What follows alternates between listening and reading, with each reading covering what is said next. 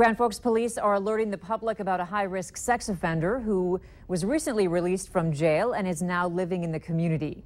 Juan Hernandez is living in the 400 block of 4th Street North in Grand Forks. He was convicted of rape in 2002. Authorities say he entered a woman's home without consent. He then held a knife to her throat and said he would kill her if she didn't have sex with him. Hernandez was also convicted of criminal sexual conduct for having sex with underage girls. Today